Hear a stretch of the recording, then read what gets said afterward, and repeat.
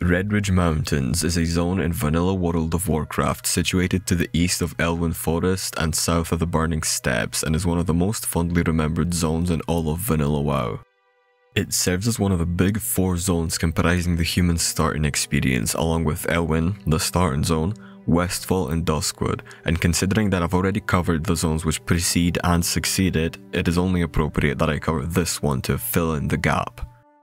The reason why I delayed making a video on this zone is because I consider the other two to be way more expansive and memorable, and as such, I had more to say about them. See, I've always considered the Redridge Mountains as a bit of a respite between Westfall and Duskwood, where Westfall had you follow a massive questline of betrayal and moral complexity, culminating in one of the best dungeons in the whole game, and Duskwood had you brave the horrors of undeath, necromancy and lycanthropy.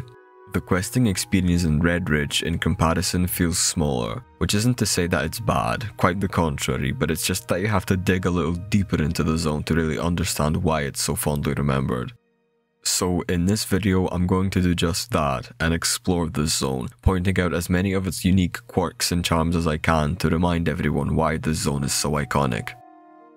First of all, when you enter Redridge Mountains through an area called the Three Corners, since it connects Elwynn, Redridge and Duskwood, you get a quest from a guard who asks you to report to the zone's main hub, Lakeshire.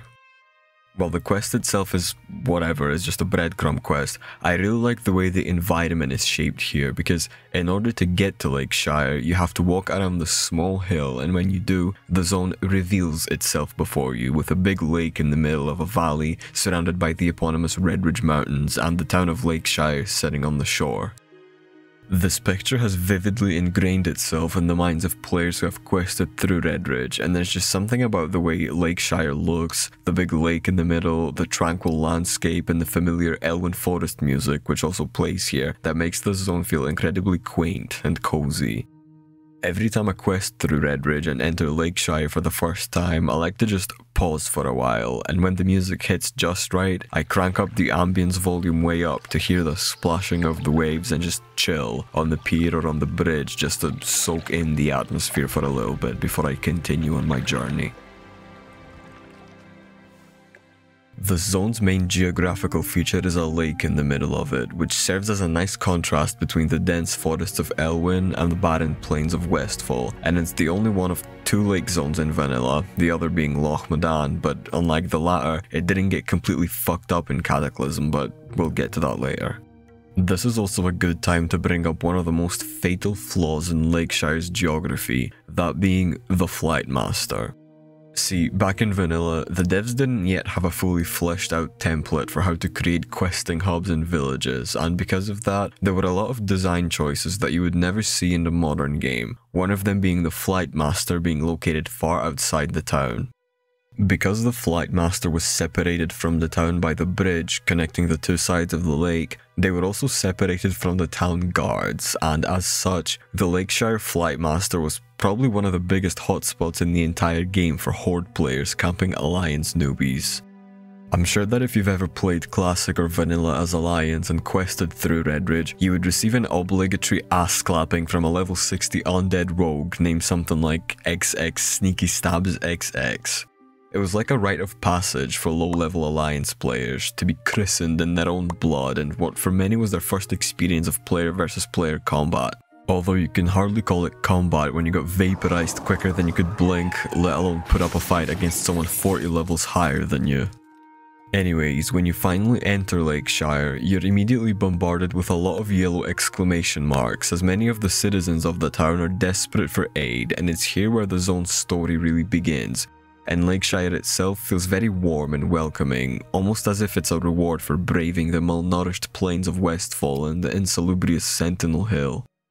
Many of the quests are quite basic and are what you'd expect from ordinary people asking you for favors, and I keep saying this in every single one of these videos, but having simple quests like go bring a soldier some lunch or go to Stormwind to ask for the price of shoes is what made vanilla leveling so iconic, making you feel like a simple adventurer who has just recently enlisted to help the Alliance, And while by this point you have had your first taste of real adventure, you're now starting to feel like a bit of a wandering hero, traveling from one impoverished village to another and helping bring aid and peace across the ailing kingdom of Stormwind.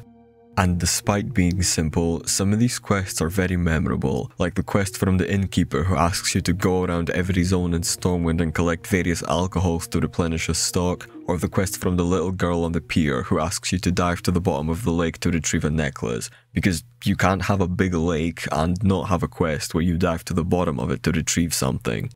But these basic errands aren't the only thing to do here in Redridge, because while the ordinary citizenry needs your help, so does the army and the government. Magistrate Solomon is the guy who runs Lakeshire, and from him you learn of the two biggest troubles that plague his domain, namely the gnolls, who by now you've become well acquainted with, and the orcs. Narratively, this is the first time that Alliance players encounter the orcs. However, these aren't the playable, green-skinned orcs of the new Horde. These orcs belong to the Blackrock clan, who in turn belong to the Dark Horde, who are one of my favourite factions in WoW and could warrant a video of their own someday, but which offshoot of the Horde these ashy-skinned fiends belong to doesn't really matter to Stormwind. They don't discriminate like that. To them, the only good orc is a dead orc, and considering that these holdouts of the Second War have been raiding Redridge in increasing frequency, Solomon requires your aid. The reason why so much emphasis is placed on the Blackrock orcs and why I'm covering them so extensively is because they play a major role later in the game, and having them play a part in the game's narrative so early on kind of sows that seed in players' minds. Ziarnko zostało zasiane, coś tam może? And you can see this represented physically if you dare venture into the far north of the zone, at the border between Redridge and the Burning Steppes, in the aptly named Blackrock Pass, where the rich soil of Redridge gives way to desolate, ash-covered ground where all vegetation withers and dies.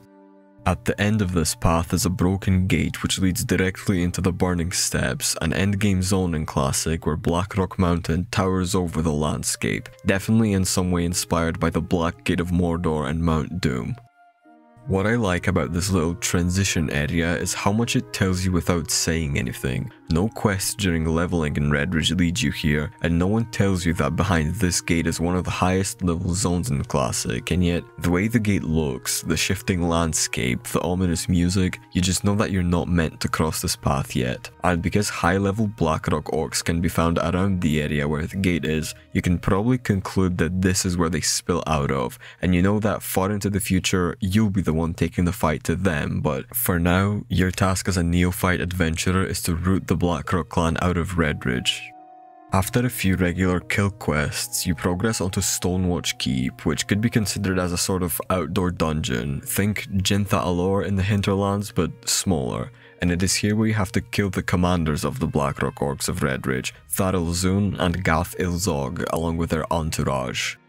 In vanilla, the mobs in Stonewatch Keep were all elites, and as such, required a whole group of adventurers to defeat, so the Redridge general chat would always be full of people asking for help with these quests. It was a nice way of tying up this quest line by having you and a group of adventurers brave this area, and showing that these orcs posed a genuine threat to the Alliance, as well as introducing players to elite-only areas, which would always play a significant role in the zones where they appeared. Unfortunately, in TBC, the whole area was made non-elite, save for the final boss, which diminished the sense of danger and adventure, and removed the need to group up for these quests, making it just another generic questing area where you go and pick the mobs off one at a time until you finally reach your intended target, and put the threat of Blackrock orcs in Redridge to rest, at least for some time.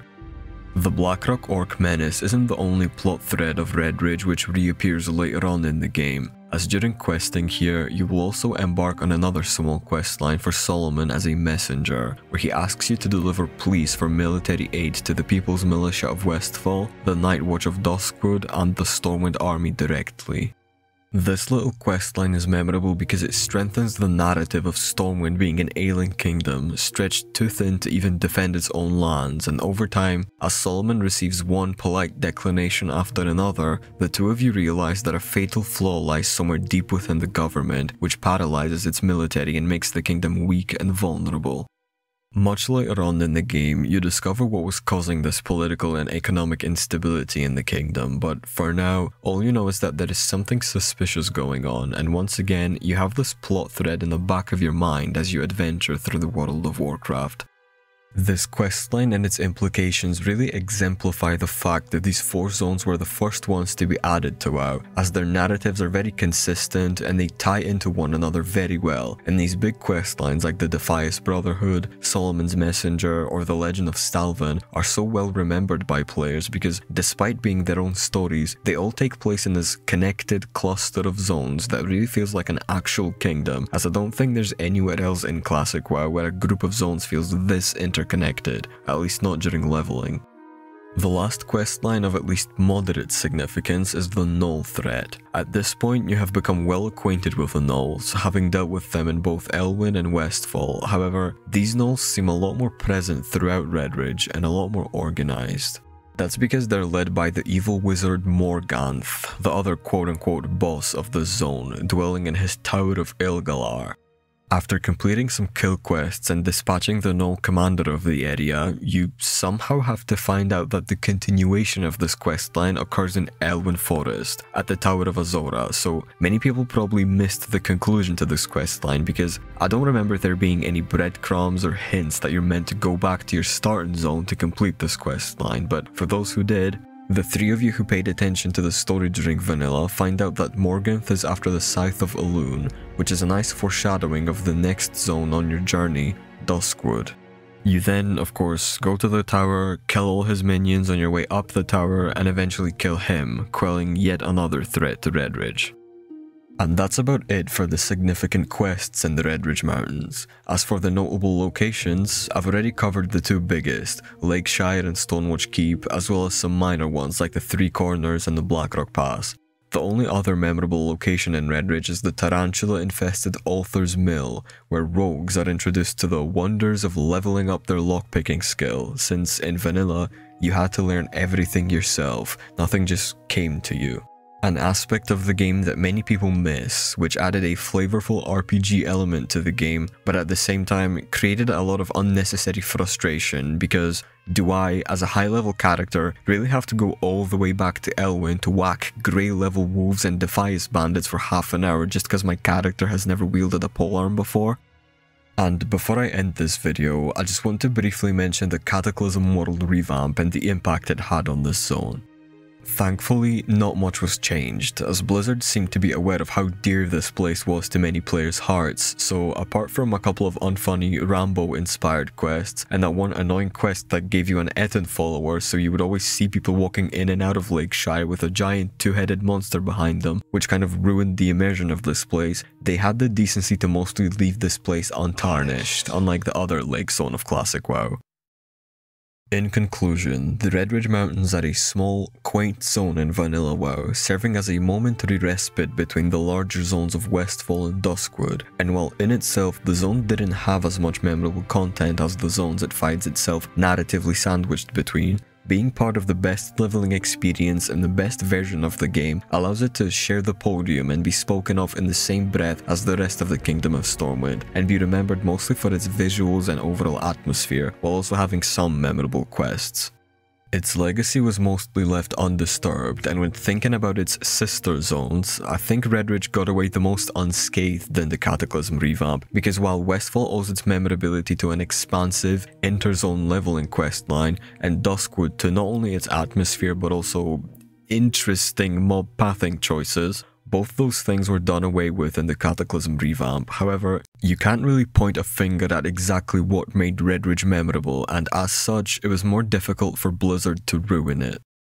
I think that if the future of Azeroth holds within it another revamp, I once again do not think that Redridge will see much change, apart from maybe it once again having some relevance to the overall narrative of the Kingdom of Stormwind. And the reason why I think and hope for that is because while it's important for the game to change and evolve, seeing as this year it turns 2 decades old, it's nice to have some areas that remain anchored in what made the game appealing in the first place. Which is a very roundabout way of asking Blizzard not to mess it up by draining the big lake in the middle.